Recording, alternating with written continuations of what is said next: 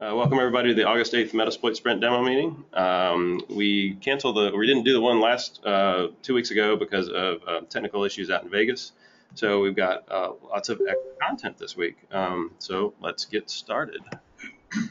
We'll take a look at, oh yeah, we were out in Vegas, sorry about that. We still got the Vegas graphics, yeah, out at Hacker Summer Camp. It was a lot of fun. I think they're appropriate. Good times. And now we'll get started. Okay, so the open pull requests, you can see they've been ticking up there lately. Super high. Super high. It's. I don't know if it's quite reached where it was, or maybe yeah. It kind of looks like it might have. In any case, that's a good problem to have, I reckon. We're just going to get on that PRQ. So thanks to everybody who's been contributing. And speaking of contributors, let's see. Here's the top contributors for this past month. For anybody playing along at home, thank you everybody. Appreciate that. So what's going down? A number of things. The Google Summer Code continues on, but it's going to be wrapping up this month. Is that right, Brent? Yeah, at the end of the month, we should have all the final projects wrapped up and, in a pretty good shape. I think Metasploit 3 getting close to, we'll talk a little bit about that in a second, but that's looking really awesome. We've been doing a lot of really good work on Linux stager support, and the initial FTP file session stuff is up as a PR as well. So making good progress. So it looks like we're going to have a down to the wire finish, but it's going to be exciting. Well, there you go. Keeping it interesting. It's great stuff there. Lots of convention stuff going on. We just got back from those. And something for folks to note, Egypt has moved on from Rapid7.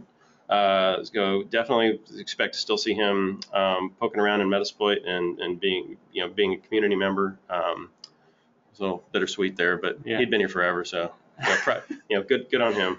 Actually, I went ahead and re-added him as a public contributor. I know I didn't really follow the proper guidelines for adding public contributors back to the Metasploit, but I figured it was a special case since he's like one of the people who has to approve it. So kind of one of those circular logic sort of things.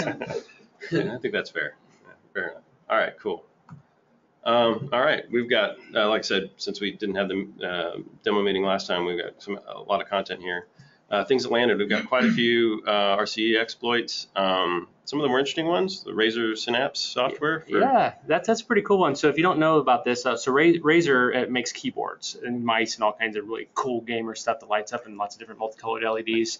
What basically happened here is that Razer has this software that's meant for like changing the colors of your keyboard, and they had a local privilege escalation in the driver that they installed to control your keyboard. The neat thing is that at least for about 3 or 4 weeks, this was an ODay that automatically gets installed by Windows whenever you plug the keyboard into your computer.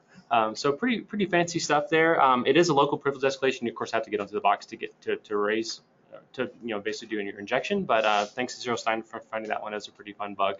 And in fact, Razer's put out some new software releases, and I haven't verified this yet, but they have no mention of any security updates in any of them. So it may still be an open issue right now. Wow. Keep your eyes open on that one. IP fire, that we had one that was related to the OINC code, like this snort related. Yeah. So some snort remote code execution as well, and some of the Cisco IP fire appliances. So it's pretty neat stuff there. Microsoft Windows link vulnerability. These seem to come up about once every 6 months or so, but this one's pretty interesting in that it basically attacks something in like I think an animated icon, and basically allows it to run arbitrary DLLs that way. You do have to guess what drive your USB drive might show up as. It's kind of ironically that this vulnerability only works from a USB drive. It doesn't seem to work from a UNC share or something like that, but it's a perfect kind of social engineering sort of thing. You plug it in. You can even plug it in from a VM point of view, and it'll automatically execute the code and start running a DLL of your choice. And the neat thing is that the thing that's kind of special about this is it actually bypasses all of Microsoft's signature checking, because the way it loads the DLL, it sort of implicitly trusts the code that it runs. So it bypasses your AV and stuff like that all by itself. So neat. Wow. Mm-hmm. Yeah. And then a number of others there. We also had some scanner modules and unauthenticated password reset in Mantis BT.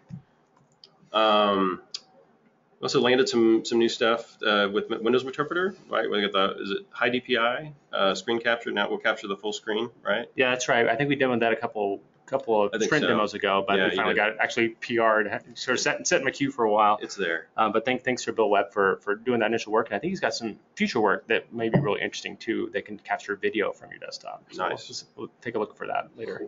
Yeah, right on. And there's a quieter threads feature now, yeah? Yeah, so basically it used to be that when Meterpreter would crash itself, it would pop up a big window saying Meterpreter's crashed. It doesn't do that anymore.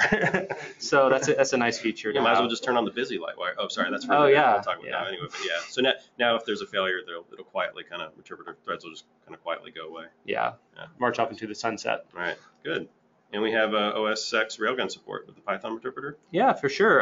Right now, it can only talk to C APIs. One of the limitations is a lot of the cool stuff in OS X is actually in Objective-C, but at some point in the future, we may look at extending it to be able to talk to those APIs as well.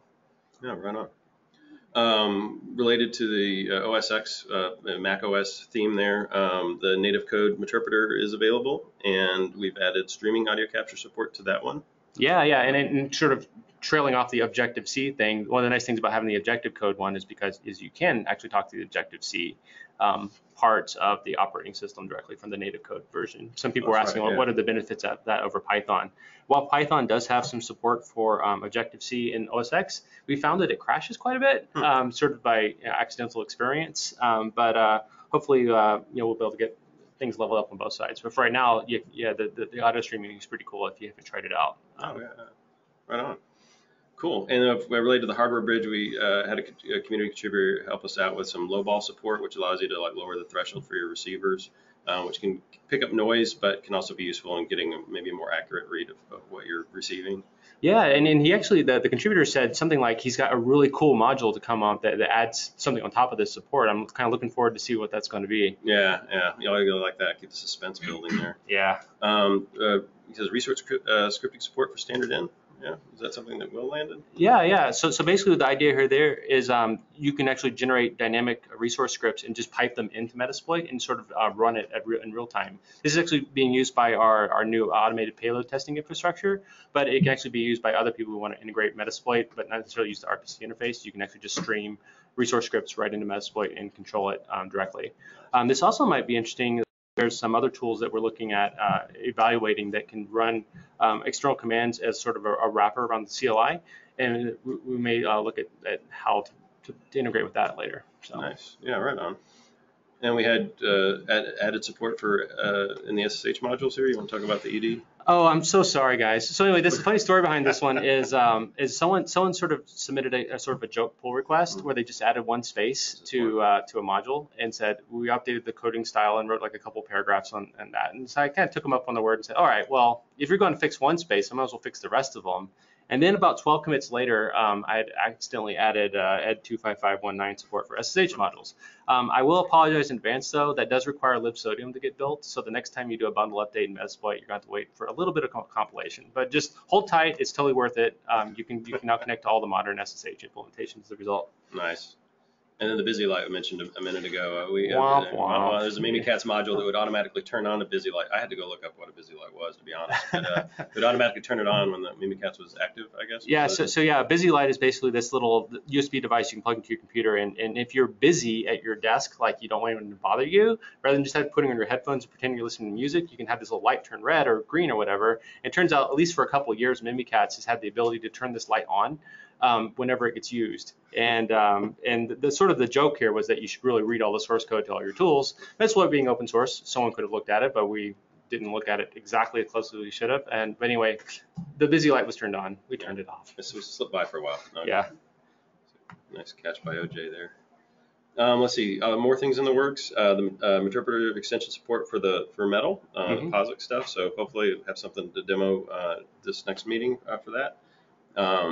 We have, so you want to talk about, what in particular you want to talk about particular, Brent? Or just go down the list? Well, I have to admit that I'm kind of biased here because it says there's a lot of module stuff or a lot of payload stuff in here, but some pretty sexy stuff that's coming up along soon. Like actually just yesterday, someone was working on a new aux module written in Python that used a library that we have support for in Ruby. And we actually got a PR for adding, so you can run aux modules as external modules. So that's pretty cool. Nice. One of our Google Summer Code guys has been working on the Linux Stager encryption which means we'll actually be able to pass Linux stages, so the interpreter stage and that kind of stuff as encoded as ARC4. We changed the scope a little bit. Originally we were going to do HTTPS, but it was kind of hard to fit that into a Linux stager, but ARC4 looks like it's going to fit pretty well. Metasploitable 3 images, we're testing them in Vagrant Cloud because one of the biggest problems people have is like, I can't bring it up, it's so hard, it takes so long. This will actually save people a lot of bootstrapping time, and later on if we could Metasploit class, it'll also help the class out a bit. Named pipe tunneling is actually coming again from Interpreter. In 2006, we worked on a PR for a while, kind of found some limitations with regards to how tunneling a Metasploit session over Metasploit session worked. Moving forward, we're actually getting first-class pivoting support in Metasploit, and that's actually going to be taken advantage of inside the named pipe tunneling. The neat thing about the named pipe tunneling is that it looks just like normal Windows SMB traffic whenever you're doing things, peer-to-peer. So it won't look, from like an ops point of view, it won't look super suspicious, and it's actually using just the normal Windows APIs to do it. So look forward to that. Actually, I think the PR, if it's not up today, I haven't checked my email this morning, it'll be up tomorrow. So nifty stuff there. Let's see, Metasploit data models of service. We may have a demo of that today. I'm not sure if that's on your docket, but basically we're working on the ability to get the data model actually separated from the rest of Metasploit. And so Chris has been working on a lot of rewrites to get that happening, but it's going to be pretty cool. It already increases the performance of Metasploit, but it also makes it so that anyone can use the data model of Metasploit outside of Metasploit. Yeah, that's so nifty stuff there. Cool. I'm sorry, there's so much stuff in the works. Well, I think there's like at least 20 modules in the PR queue right now, so we've got a lot of stuff that people are really excited about. We've got an interesting PR. I'll say it's interesting because I wrote it, but that actually unifies the MSF Venom and the generate commands, and also makes it so that MSF Venom runs as an alias for generate. So when you're inside of Metasploit, if you type MSF Venom, you get an immediate payload. So pretty nifty stuff there. Nice. Some things we had as a customer request was to add SSL scan support, which is basically a nice SSL scanner, as you might say. There's some really cool stuff that was almost dropped during DEF CON, and it should actually be showing up pretty soon in our PRQ, that basically extend PSExec to use Windows scripting host as basically a vector for running code and loading DLLs in memory. So look forward to that too. We've also been doing some more design work on the cryptTLV stuff, and Metasploit aggregator version 2 will be coming down the pipeline. It's still in the thinking stages, but there's some pretty sexy stuff coming on the pipe. Yeah. Lots of goodies. All right, we'll get on to our team updates here. So the A-team, the payload testing infrastructure VM automation has been released. Yeah. Yeah. We put out that repository this year this last week and had a big blog post about it. Yeah, and we've got 2 more repos that should be coming out soon that have to do with the baseline builder and the automated payload testing. So basically we'll make it so that anyone who wants to test all the Metasploit payloads on all the different OSs can actually do it. Yeah. So how cool is that, right? It's really cool. Yeah. And then you mentioned the Metasploitable, you mentioned Metasploitable 3 in the sense of the Vagrant Cloud. But we have a new release coming out. We're in the final stretch of working on that. Oh yeah. It's been chefized and possibly some gamification as well is being added. Awesome. So I won't spill the beans on that quite yet, but look forward to that coming up pretty soon. Yeah, that's very cool. And we had some Metasploit training out in Black Hat, right? Yeah. Wilvu and I actually helped teach about 75 students how to use Metasploit from basics to advanced, and that was really successful. Nice, very cool. What about these developer quality of life improvements I hear so much about, Brent? What about those? Yeah. So, I mean, basically, kind of been going with the philosophy that if you find a broken window, fix it. And so there's been a lot of things going into Metasploit that have not necessarily been things that you'd see from a coder point of view, but you'd see as a developer. One of them is we've often said, hey, everybody, use Rubocop, but please ignore half the things that it tells you to do because they'll either give you a lot of busy work or maybe they're not what you actually want to do. We've actually been refining those rules quite a bit so that there's like 10 fewer than there were before. But now you can actually write a module in Metasploit style and get it down to 0 warnings. So that's pretty nice. And you get all the sort of the niceties of, hey, are things aligned? Am I calling things properly? But without all of the, please write your code upside down. We prefer it that way. We're actually looking forward in the future to even enabling that by default during the checks so that we don't necessarily have to have people who are doing code review say, hey, you don't have things aligned right or whatever. Yeah, well, that's awesome. Good stuff. And the Xanatos team, when possible, poor Dave has been pulled off on about every other thing, but Ruby SMB presses on. Yeah. Yep. Yeah. And in that vein, also SMB LoRa's. Yeah. So we'll have a demo of that shortly here. Project Goliath, the database, next generation stuff's been ongoing. Metal extension support and Framework Fridays, which clearly we're not making a big dent in, but we need to. Maybe we need Framework Wednesday, Thursday, Fridays. Yeah. There you go. Framework Monday through Friday. Right on. All right, Dave, you wanna show us some SMB LoRa's if I give you the keys to the kingdom, or at least make you presenter?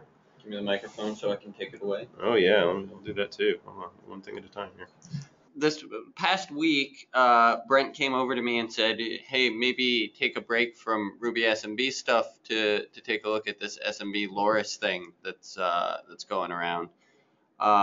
It's a pretty simple denial of service attack discovered by I believe that's actually Zero Sum and Jenna Magius.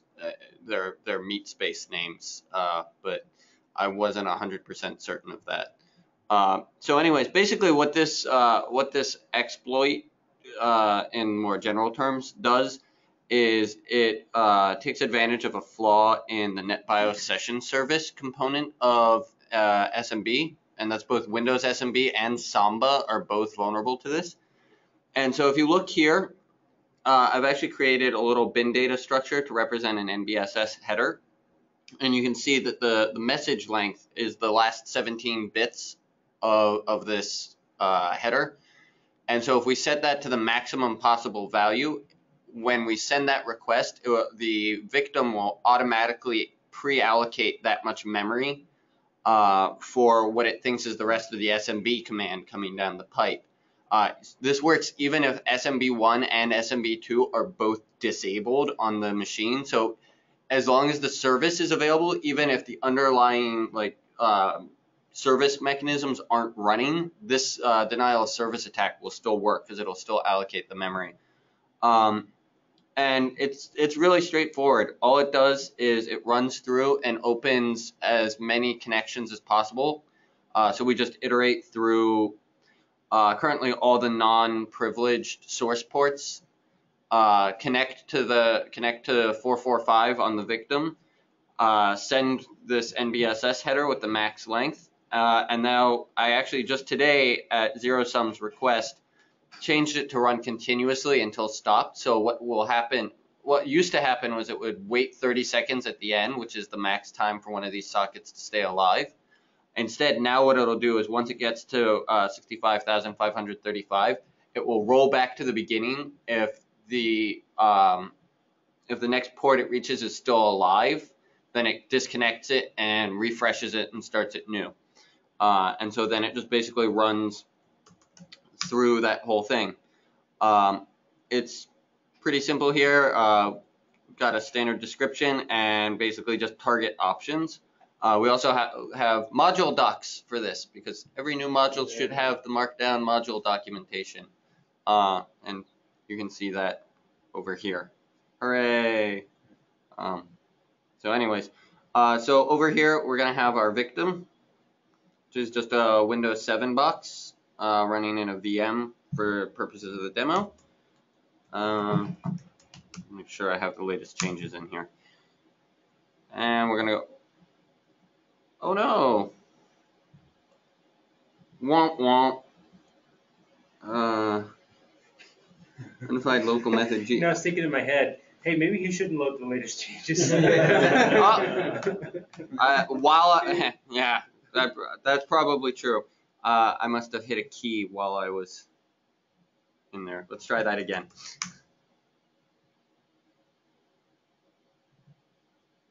Reloading. There we go. And now we can see it's just cycling through. If it runs into a source port that it can't actually connect from, it'll just send a error message out to the screen, which you just saw one flash by. Like port 22 will, in most cases, obviously throw an error because there's something already bound to that if you're running SSH. But it's just going to cycle through here. And we can see the memory spike right here. And now the machine is still running at this point. But if we start trying to do things that want to allocate more resources, like for example, yeah. Trying to start a Wireshark capture throws an error saying that it doesn't have enough memory to allocate the kernel buffer. Or even more simplistically, if I open up Windows Explorer here, it doesn't have sufficient memory left to actually connect the network share attached to this system anymore. And so we can see that it's, no matter how many times we try it, oh, I lied. Demo gods. Normally, this would reject. So somehow we got a drop off there again, where the. It's going back up now. So what probably happened is some of those connections expired before enough of them had been recreated to keep the memory allocation up again. So now I bet if we click on this, yeah. See, and now if we click on this again. So it's not 100% perfect. I'm going to see if there's some more work I can do to make it even better. But for now, it's definitely a working denial of service and kind of proves the point. And any beefier system, one machine sending these packets isn't going to be enough to bring it down anyways. The theoretical maximum for one host generating this traffic is about 8 gigs of allocated memory. Hey David, James says that can you show the processes tab? I want to see what prog is taking up all the memory. It's hold on. I think it's all in the kernel actually. Yeah, it's going to be drivers. So you're not going to see it here in any of the processing. It's all going to be in kernel space. Thing I did not know until Ned Pyle corrected me on something just the other day on Twitter. SMB runs entirely as drivers in Windows, so there is no user space component to it whatsoever, which I actually did not realize. And runs as a 32-bit driver at that, right? It does not actually, because that was my I had asked him with SMB1 about to go the way of the dinosaur finally, would SMB go fully native 64-bit? And he told me that on native 64-bit systems, SMB is fully 64-bit now. Okay. So that was not the information that I was operating under, so I learned 2 things when I asked him. But yeah, so it's all driver space. You can't actually see it running from a process here, but you can see the performance spikes. So that's SMB Loris. Nice, awesome. Thank you, Dave. That was a good demo. It might be interesting for your progress. If rather than saying how many packages you send, it says how much memory it's consumed. Can't tell. I mean, yeah, because it's a set amount of memory for each packet. But it can't query the system. But it can calculate what it should be consumed at that point. Right, except when it ticks back over, it would be very hard to know like how many sockets are still open, and that would. Do you receive back a reset the reset packet? Because if you did, you could get from it based on that. We stopped listening at that point. Yeah, So just keeping track of its it would create. framework. It would. The big problem there is we don't want to create so much overhead that we end up denial of servicing framework. And so we try and do as little with those sockets as possible. So we basically leave them in like a half open state and then just reap them when we're about to refresh them. Just create and forget, right?